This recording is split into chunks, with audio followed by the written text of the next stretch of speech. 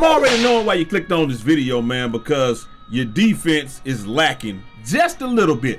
Now, I'm not the greatest defender in the world, but I am going to be teaching these classes. Lockdown University is in section. Speaking of Lockdown University, man, y'all need to go on over to the Breeze Tees store. Link will be down in the description, and get yourself a Lockdown University tee. This is going to be $9.99 later on today, man. I'm going to drop the price on that joint. Get you a Lockdown University hoodie, or get you one of these, you know, long sleeve tees, man. Now, like I said, yet again, we will be dropping the prices on those. Those prices will be adjusted. Those are old 2018 prices when I didn't have the deals and stuff that I got now. But now I got better deals. So check with that first thing in the morning. The prices will be more to y'all like it. Now, back to what we talking about, bro. This is Lockdown University. I'm going to be teaching these classes. Y'all let me know what y'all want to know about, you know, later on. And as time goes on, we will add on and add on and add on.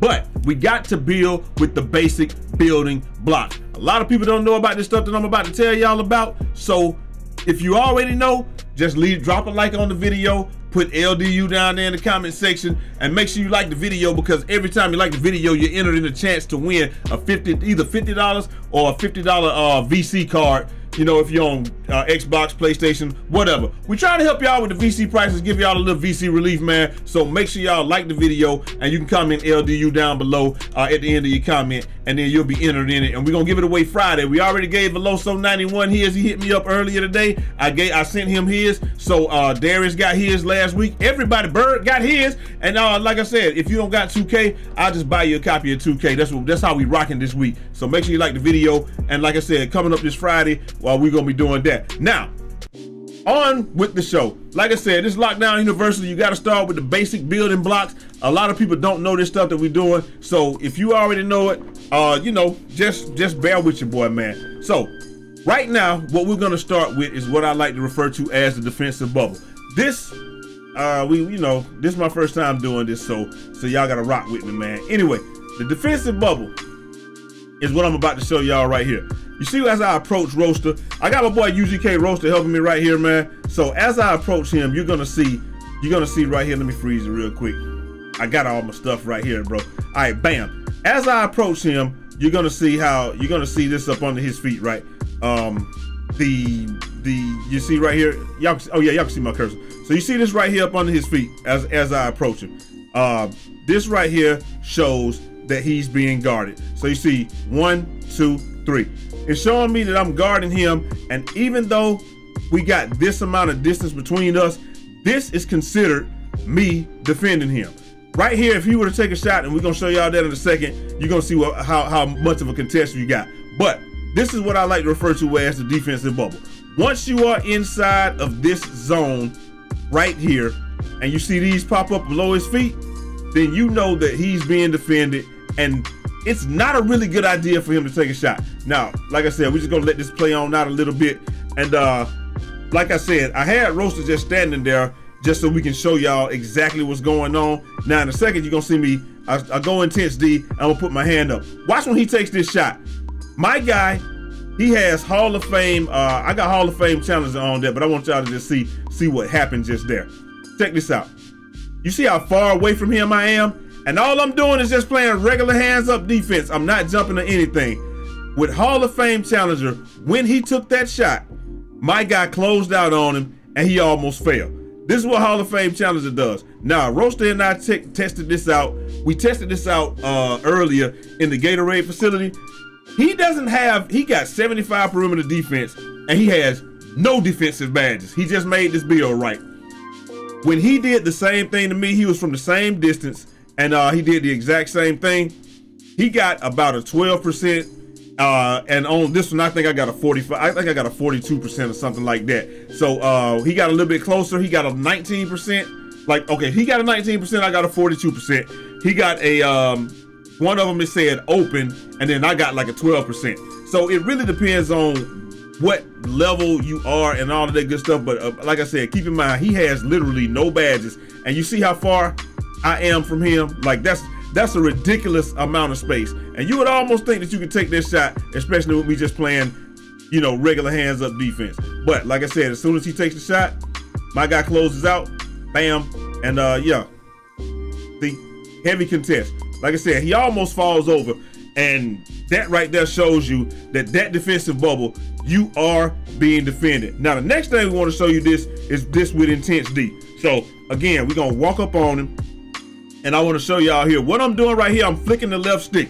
All I'm doing is flicking the left stick in the direction that I want to go. So right here, I flicked it to the left. I shaded him to the left. Flicked it back to the right, shaded in the middle. I flicked it back to the to the left, shade him left. Now, what I want to show y'all is when you're shading somebody, you can shade them here, but when you shade them off of there, it doesn't work exactly the same. So that flicking will only move you one shade in the direction that you flick the stick if you do it. And of course, right here what I wanted to show you is, I'm still getting used to the pad, man, so y'all gotta rock with your boy, man. Right here what we wanted to show you is, look, I'm shading him to the right, and I told him drive straight up the middle. Boom. He's gonna drive straight up the middle. Absolutely nothing happens. Now he's gonna come back down, and now I'm gonna shade him, and I told him to run straight into me or whatever, or try to run through me, and I'm shading him here. And you see I get a riding animation. So when you're in that defensive bubble, if you are doing the right things and you're in the right location, you will get these riding animations. Clamps this year is not really, and we're gonna do a whole video on clamps, but clamps this year is not really as much about, stonewall animations as it is. I'm shading him a little to the left. He's trying to go straight ahead. Boom, we get a riding animation. That's what it really is, and then it keeps him from going where he wants to go. This next clip, I'm gonna show y'all what happens, and then we're gonna go from there. So what I wanted him to do on this next clip, I wanted him to try to drive past me. So he's gonna try to fool me and drive past me. Now, check this out. As you can see, he did get by me, but my guy recovered. We're gonna run it back real quick. So he's driving, and like I said, Roaster is let me give y'all a precursor. Roaster is 6'3" with 90 plus everything. You guys are gonna be playing against a lot of 6'9s and 6'7s and stuff like that. Everything doesn't work on everybody, but at the same time, the basics, these are the very, very basics is what I'm trying to give you guys, so that you can have the advantage over the next person that you got. So really right here with Roaster driving, I'm already beat. So check this out. You see my guy? I'm stuck in mud. He's driving. I'm already beat. He's got a full head of steam. I know that he wants to go here to the rim. That's what he wants to do. Instead of trying to close out and shoot that ball hand or do whatever, what you have to do in a situation like this, if you're absolutely sure he's driving, that's not what you want to do. What you want to do, you gotta beat him to the block. This is where you gotta beat him to. You gotta beat him here because he's gonna try to drive. He can't go through here because obviously if you're trying to beat him here, you're gonna intersect somewhere and he's not gonna be able to get there. So really what you're gonna see happen right here is, see, he's gonna try to go. I'm going to the block. I didn't get a chance. Well, what I just said actually happened. He tried to turn the corner early. I'm already there. And then you see him go up with the layup, and it's a bad layup attempt. And I got enough interior. I don't know if you guys got interior. If you got enough interior, then you'll be able to do stuff like this. If the dude's 6'9", he might go by you. But a lot of times, man, that doesn't happen to me. I either get in front of him. I would really say if he's 6'9", he's probably not even gonna get by you because he's not gonna be fast enough. In this clip, I got him. I asked Roaster, I said just mix it up and see if you can get by me or whatever like that. Right here, you see, I'm riding him on the perimeter, and I'm gonna show y'all exactly why I was able to do what I was doing. A lot of people in this game, they like to use the step back, right? So right here, you see me in the defensive bubble. Boom. He's gonna step back. 99% of the people that got that's gonna do the step back, they are not gonna have a whole lot of ball handling, which means they can't cross it over. Roaster could cross it over. If he wanted to cross it over, he crossed his joint over every time he can go to the rim on me, and it would be nothing I can do. But because what you guys are gonna be going against a lot of times is gonna be 6'9", 6'7", and just people that don't have a whole lot of moves. When you play somebody that's got a lot of moves, bruh, I'm gonna tell you straight up, rely on your team and just do what you gotta do. But when you're playing somebody that don't have a lot of skill, not saying Roaster don't got a lot of skill, but you know, we just use him as an example. When you're playing somebody that don't have a lot of skill, when you see them do that step back, you identify the ball hand and you shoot toward that ball hand instantly. What that will do is, if they decide to drive, now you're gonna make them bow it all the way out. That's what you're gonna do. In an ideal world, this is what it would look like literally every time. You see him hit the step back. First thing I'm gonna do, I'm closing out toward the ball hand. You don't even have to close out all that aggressively, because as we said, you're already in the defensive bubble. You see this pops up. I don't have to go that far. If he steps back and shoots, he can't shoot the ball. So knowing that he's gonna drive because I told him to drive, then you know, I know I'm gonna get that riding animation. He's not gonna really be able to go by me. And he also told me that he don't have any more stamina.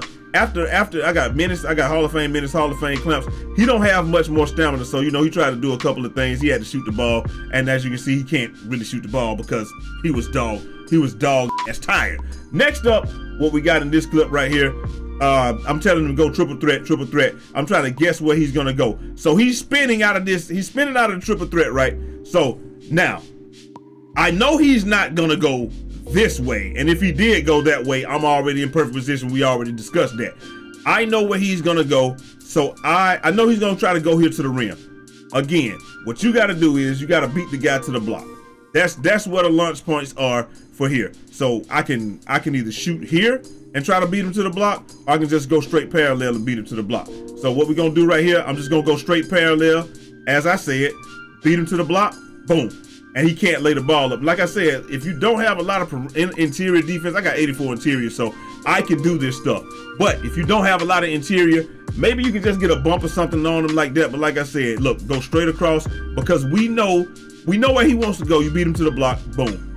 Get a great contest, and there you go. Now, like I said, I already know that we're on the Mountain Dew court.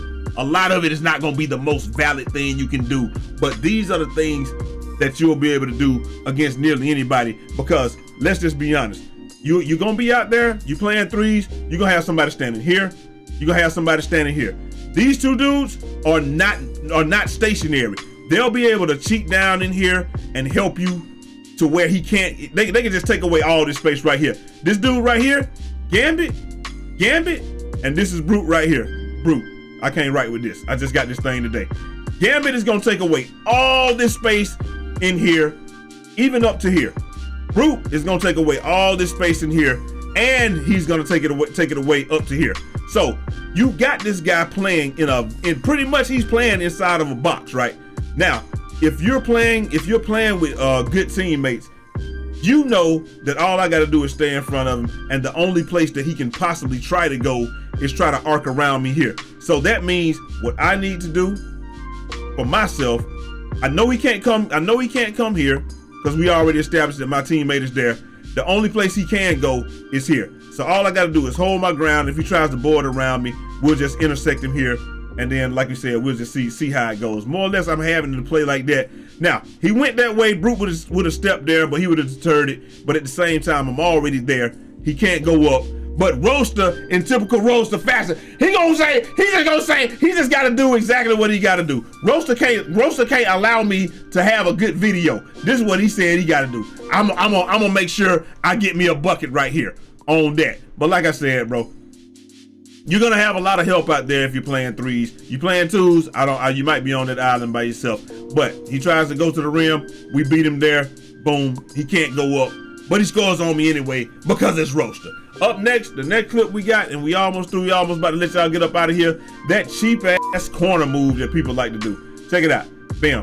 This is what we got. I wanted him to do that, show you the corner move or whatever, man. But the main thing I want to show y'all about the corner move is this. Everybody's gonna do it. They catch that ball in the corner. If they come out the corner, that's what they're gonna try to do. So this is what I want y'all to know about the corner move. You never, the places you want to play when they're coming out of the corner is I think we were just doing a little practicing right here, just trying to get set up. So boom, this is the move. We wanted to kind of explain what the move is first, right? Bam. That's the little corner move that everybody's gonna do. Everybody's gonna do it. And then Rosa, stop stealing the ball from me, man. We trying to do a video, bro. Anyway, so look, when you're doing the corner move, man, when you're trying to defend the corner move, you don't want to be here. This is not where you want to be. If you're here, if you are here, he is 1000% gonna bow that around you and go to the rim. It's not gonna be anything that you can do, right? Bam. Come here. You don't want to be here because if you're here, he can shoot the baseline. and he's gone. So you definitely don't want to do that, because you know you might get some people that's gonna try to board around you, and you might get lucky. But nah, you don't want to do that either. Where you really are gonna want to be, you're gonna want to be more. Not there. I'm trying to get into the perfect position so I can show. This is pretty much where you want to be, right here. Standing here, there's not a lot that he's gonna be able to do. If he tries to board around you or whatever, it's not gonna work out for him, because he's gonna end up running into you, and the clamps are gonna kick in. He tried to go this way, he's gonna go out of bounds. So right here, he tried to go out of bounds. He literally went straight out of bounds, couldn't even do nothing. And on this Mountain Dew court, it don't really do nothing to you when you go out of bounds. Last but not least, I think this is the last clip that we got out of the triple threat. This is just another one that I wanted to show y'all where you get him in the defensive bubble. Like I said, the main thing that you want to do, make sure you got him in the defensive bubble. Now, again, if you are playing threes, you're gonna have a guy here. You're gonna have a guy here. What he's gonna be able to do is gonna be killed significantly, because you're gonna have a defender here, and then they should be helping you up here, and then they're gonna be here. Gambit will come all the way over here, so that don't even matter. And then, you know, you're gonna have help up there. So really, the only thing that you're responsible for is you're really responsible for this little triangle right here. From here to here, and from here to here. That's what you're really responsible for. Your corners should be helping you. This corner, like we said, he should be able to help you all the way down here, and then this corner should be helping you also. So this is really all you're responsible for. So note with that, and keeping that in mind, I told him to, you know, just do a little basic move. And this is another one. All you want to do, you got him in your little defensive bubble. Bam. When he drives, you're gonna wanna, you don't try to attack him too much. That's the only thing I wanted to do. Really what I'm trying to do, I'm really just gonna try to beat him here. Because now that I know he's committed, we're gonna try to beat him to there. If we can't, then you know we can. Boom, he spins, we contest, and you get that. If you don't have high interior, like I said, that's not really good. And why is you reaching, Roaster? If you don't got high interior, it probably won't work for you. And then yet again, you know, we're just showing some stuff on like we were trying to do like a simulated game. Like I was like pretend somebody's in the corner and drive or whatever. And so same thing from the wing. You're gonna have help here. You're gonna have help here. And again, the only thing that you're really responsible for, you're responsible from here to here, back to here. Your teammates should be able to take away a good portion of this and up to here, and they should be able to take a good portion of that all the way up to there. So when he's driving, the only thing that I have to really do is I have to identify whether he's gonna shoot or if he drives. If he steps back, I'm gonna shoot ball hand and close out just a little bit, but I'm still in the zone, so he can't do it. But really, the only thing I have to identify is if he's gonna go here or if he's gonna go here. So the only thing I need to be able to beat him to is either the block or the free throw line. Right here, he decided to go block. I drop back, get a good contest, boom, and he missed the shot. So really, that's all we got for y'all today, man. I really just wanted to start y'all off with the basics, and the basics being what we call the defensive bubble. This is the defensive bubble right here. We're gonna show it to you again. If it comes on through, boom. In this bubble, you can defend the guy. He can't take the shot, whether it's red or not. If it shows up at all, if you've got challenger or if you don't have challenger, if you put your hand up, he cannot take the shot. You will get some type of contest. And like I said, you're gonna see it again here. But anyway, hopefully you guys enjoyed the video. Hopefully it helped out. If y'all want to see more types of video like this, I got to get them more refined. I'm not really that good at it right now. But like I said, he's going to take the shot and you'll see it. But I'm going to get more refined, and we're going to get these better. And we're going to do these in like stage type situations and all this stuff, showing y'all how to do it. But like I said, you got to get the basics down first. This is the very bare minimum basic, man. Let me know if y'all like this type of video, and I'm holler at y'all next time, man. Till next time. It's your boy Eazy, aka Fresh from the Barbershop, BK the People's Champ. Godspeed.